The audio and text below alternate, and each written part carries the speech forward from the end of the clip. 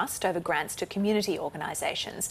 Let's bring in our poly panel now. We're joined by Liberal MP Dr Katie Allen and also by Labor MP Annika Wells. Good morning to you both. Thanks for coming on. Katie Allen, I wondered what this means on a federal level, particularly the significance at this time with the National Cabinet meeting regularly and the prominence that Gladys Berejiklian has played in those National Cabinet meetings. What's the fallout from this resignation for National Cabinet? Look, I think at the end of the day, a state leader has a team around them, and that team is going to replace Gladys, and I'm sure she has a strong team of disciplined decision makers that one of those will now step forward and take her place. But Gladys has over and over again had to make incredibly tough decisions through bushfires and through COVID, and I'm sure this is a very tough decision to make when her state is facing a crisis, but she has made the right decision in order to clear her name. She's put a state first by stepping aside so that her the ongoing investigation isn't a distraction to government. Annika Wells, you know, when Gladys Berejiklian resigned, in her statement she had blamed ICAC for the timing of this investigation, but it also brought into discussion once again the need for a federal anti-corruption commission as well. Where does Labor stand in that discussion? We want one, Fauzia. We want one with teeth, and we know it's been more than 1,000 days now since the Prime Minister, Scott Morrison, promised Australians that we would have one. I guess the question we're asking this morning is, why hasn't he done it?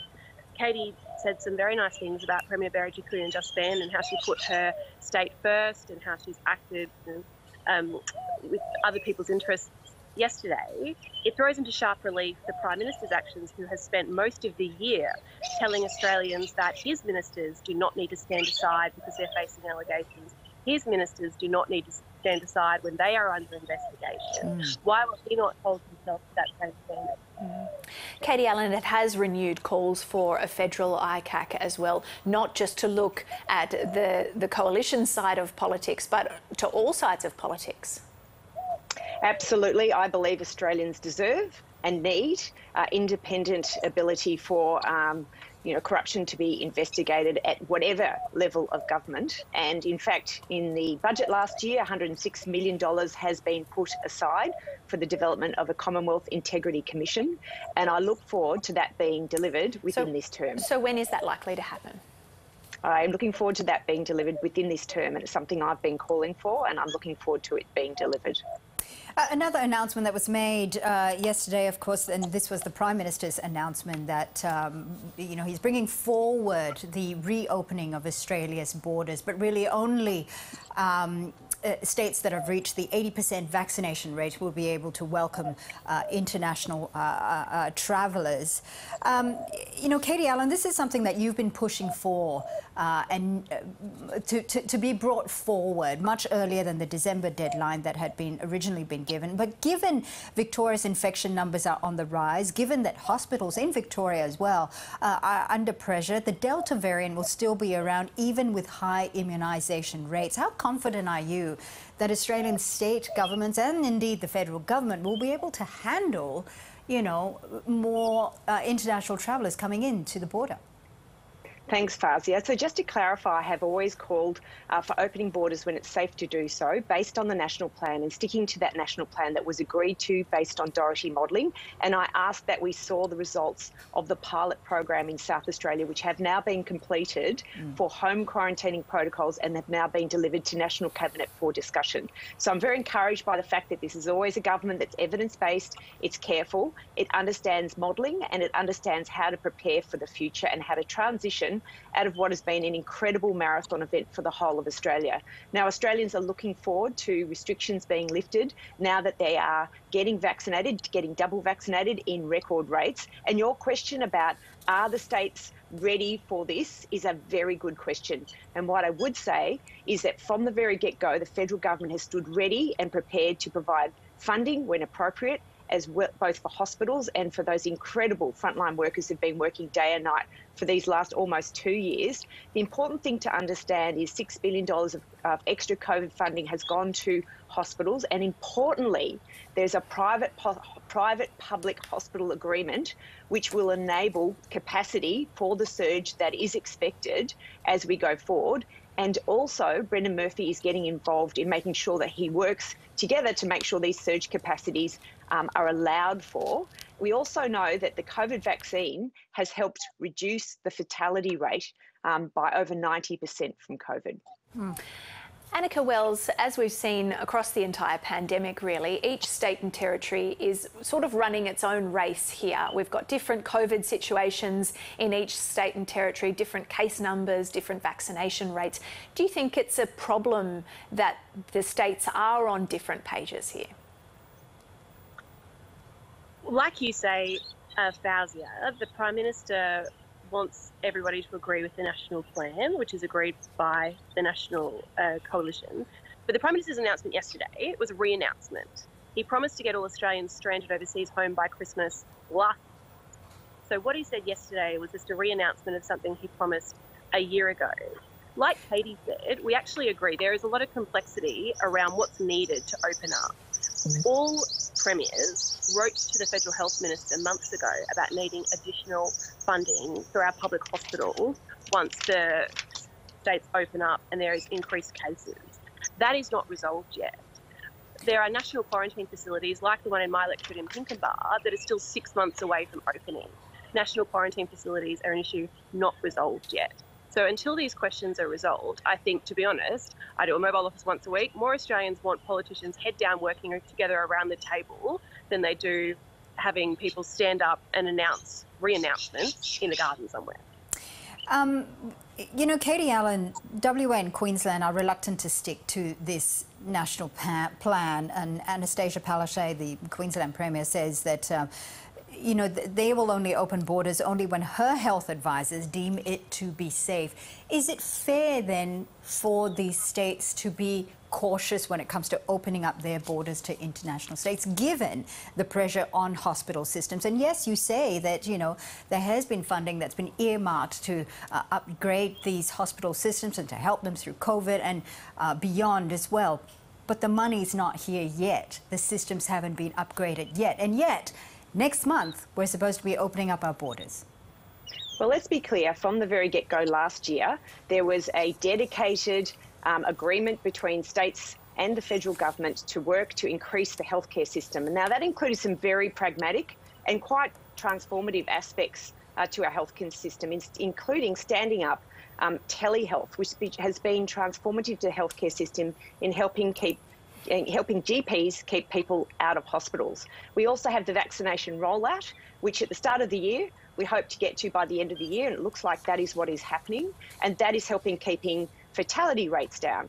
We've also seen this ability for the private and public hospitals to work together for surge capacity. Now, as we work through this, we do know that there's now instead of 2,000 intensive care beds as there were last year, 7,500.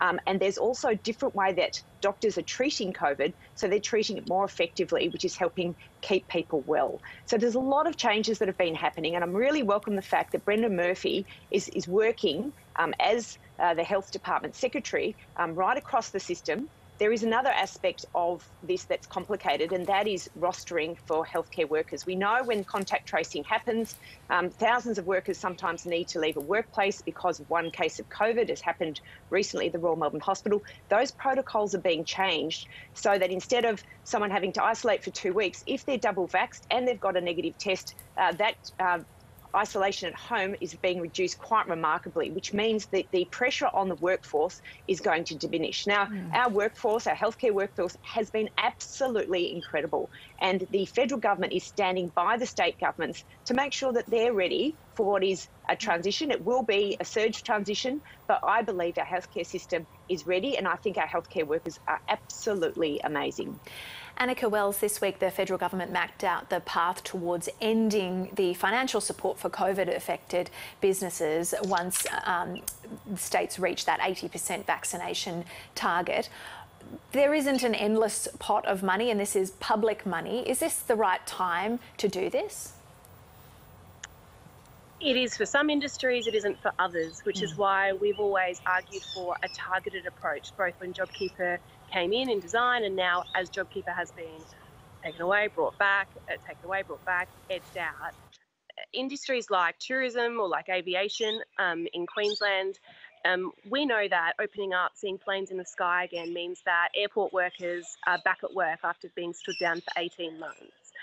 But we also know that there are other industries that have done comparatively well in COVID. And we also know there's $13 billion in JobKeeper money that has gone to companies that in the end didn't need it. Now, we haven't asked for that money back. We are encouraging companies to give that money back. But when you talk about spend of public money, the horse is really bolted on that one, and the Treasurer needs to account for what was waste and what was well targeted. You know, Katie Allen, this roadmap out of COVID does allow for future lockdowns, even with high immunisation rates. So it does mean that businesses will still be affected by lockdowns and will still need financial assistance. Is it fair to taper off these assistance at a time when lockdowns are still imminent?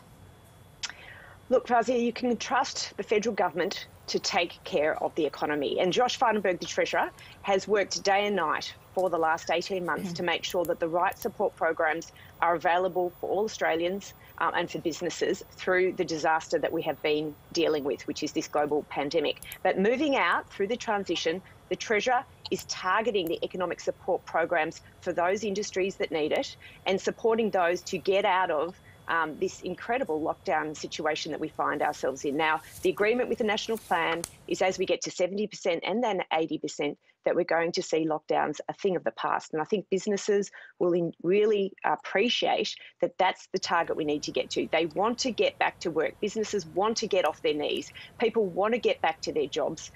There will be this transition out. Their system is put in place to make sure that those supports are there as we transition out, but they're not permanent supports. They're temporary supports to help get Australia and its economy back off its knees. Right, we're going to shift gears slightly and put you on the spot because we were talking about the bird of the year earlier, and we haven't given you a heads up on this, but we wondered what your favourite birds were. Annika, I think we're hearing birds in the background of your shot. Do you have a favourite bird? Oh, Fazia Jo, I'm so chuffed we get to talk about this. My campaign is for the far eastern curlew. My girl, the curlew, emigrates in from Russia and China each year to holiday at Nudgee Beach and Sandgate, which are iconic beach spots in my electorate. What a queen. Vote one eastern curlew. Okay, that's Annika Wells's vote there. Katie Allen? Mine's the tawny frogmouth owl. One sits outside my window, beautiful sounds in the middle of the night, unbelievably wise little bird. And number two would be some of those amazing waders. The Birds Australia are great supporters of. They're incredible. They have little bodies of energy that go up and they get up into Russia, and they're quite extraordinary. So there's great birds all across Australia, but the tawny frogmouth owl's mine. Very nice. Thank you both and for contributing there. Make sure you get your votes in. I think you've got to vote every day. Annika Wells and Katie Allen, great to have you on. Thank you. Thanks so much.